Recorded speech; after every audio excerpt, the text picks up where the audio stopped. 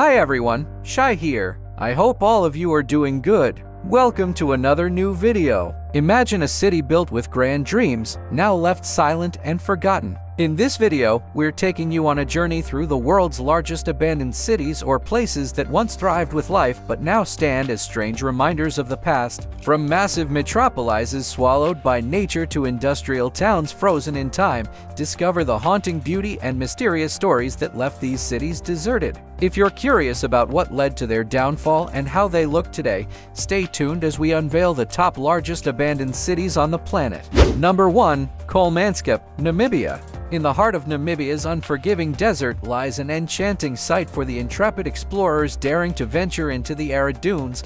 Kolmanskap, a haunting ghost town that once sparkled with the riches of diamonds, now stands silently abandoned, a relic of a bygone era. Built during the early 1900s, this mesmerizing town emerged amidst a frenzy of diamond discoveries, drawing German settlers enticed by the allure of untold wealth. Kolmanskap's opulent vision materialized with grand German architecture, extravagant houses, and all the trappings befitting a booming diamond hub. For decades, the town flourished, producing a significant share of the world's diamonds and captivating all who laid eyes on its shimmering prosperity. For the Germans, this was paradise. For the locals, who had to labor in the diamond mines for little to no pay and in horrific conditions, not so much. And like a desert mirage, Kolmanskap's fortune was fleeting. The diamond deposits dwindled as a more lucrative diamond region surfaced further south, pushing the once thriving community to scatter in search of new opportunities. The local population was left without jobs or prospects, desolated in extreme poverty. Today, the desert reclaims what was once its own. Abandoned houses are slowly engulfed by shifting sands, burying the city in a surreal embrace. Number 2. North Brother Island. Nestled in the East River near the bustling metropolis of New York City lies North Brother Island, an eerie relic of history veiled in mystery and forgotten tales. During the late 19th century, North Brother Island housed Riverside Hospital, a facility dedicated to combating infectious diseases like smallpox and tuberculosis. The island's isolated location made it an ideal quarantine site. North Brother Island's story took a tragic turn with the infamous General Slocum disaster of 1904. The steamship General Slocum caught fire just off the island's shores, claiming over 1,000 lives and leaving an indelible mark on the island's history. Over time, advancements in medical practices diminished the need for the hospital, leading to its abandonment by the 1960s. Nature's relentless reclaiming took over, rendering the island a haunting landscape of decaying hospital buildings and overgrown surroundings. Infamous Mary Mallon, also called Typhoid Mary, died on November 11, 1938, on the island, where she had been quarantined on 2 separate occasions in her lifetime. Her second quarantine lasted 23 years and culminated in her eventual death. During her life, she infected 47 people with typhoid.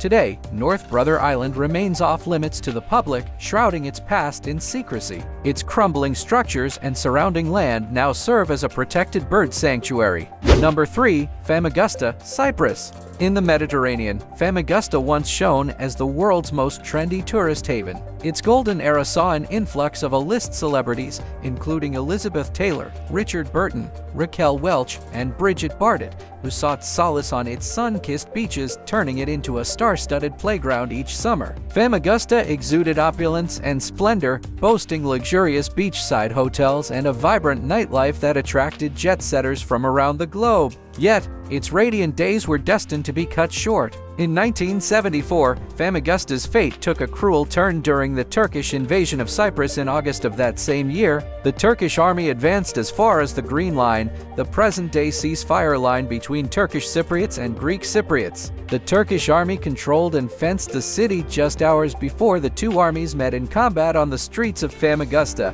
The entire Greek Cypriot population fled to other nearby towns on the Greek side, fearing a massacre. The city has remained abandoned ever since. In 1984, a UNI resolution called for the handover of the city to UNI control so only the original inhabitants who were forced out could resettle in the town. Today, Famagusta is open to the public. However, because of its location in Turkish-occupied northern Cyprus, some areas of the city are still off-limits. Before moving on to the next point, I'd like to take a moment to introduce you all to my merchandise. You can support my content by getting your favorite products from my store or by simply joining my channel. Your support means a lot to me. Now, let's get back to the video. Number 4. Plymouth, Montserrat. Tucked away in the paradisiacal Caribbean Isle of Montserrat lies the haunting vestige of its former capital, Plymouth, an overseas territory of the United Kingdom located in the Leeward Island chain of the Western Antilles.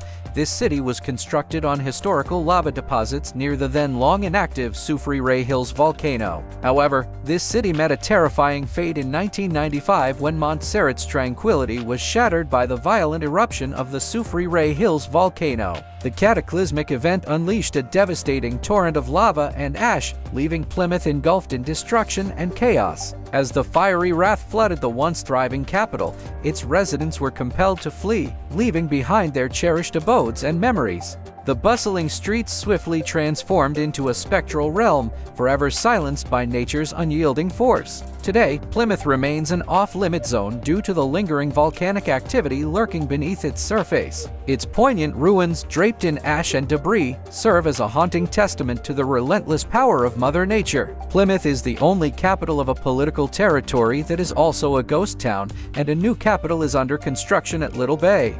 Number 5. Hashima Island.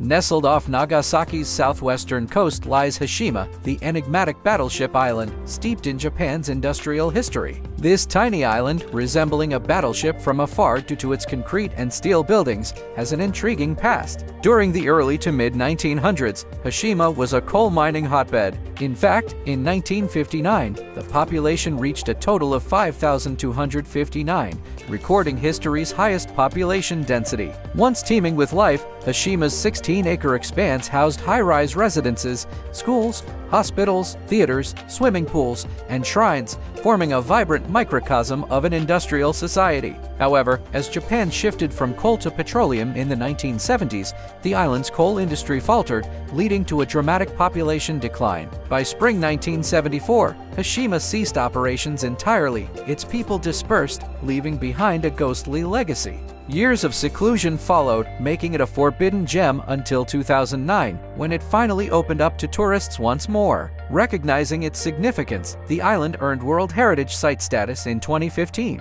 A powerful symbol of Japan's once booming coal era, today Hashima stands as an awe-inspiring destination where visitors can immerse themselves in the triumphs and tribulations of a bygone time. Number 6. Bodie, California. Bodie's Tale is a wild ride that starts during the California Gold Rush era in 1859. Four prospectors stumbled upon a golden nugget in a small valley located 75 miles southeast of Lake Tahoe. This just so happened to be the Mother Lode region, where everyone and their mother was after the gold rush treasure. While the gold rush brought in riches, it was just as fleeting as it was grandiose. The mines and mills were abandoned by 1868 because the town had been bled dry of its gold, or so they thought. Let's just say the terrain didn't make things any easier, but Bodie's luck changed when the Bunker Hill mine caved in 1875, unearthing more riches than anyone could ever dream. The word spread like wildfire, and soon every city prospector in San Francisco had Bodie on their mind. They were able to pull out a staggering $784,523 in both gold and silver bullion by 1877.